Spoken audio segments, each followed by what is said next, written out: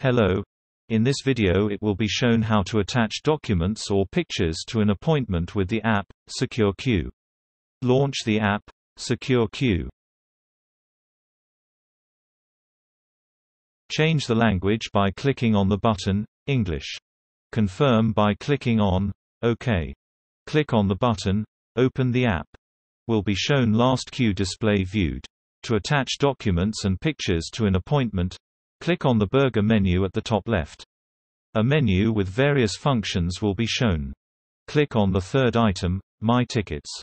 The blue virtual ticket, with the appointment data, will be shown. Click on the virtual ticket.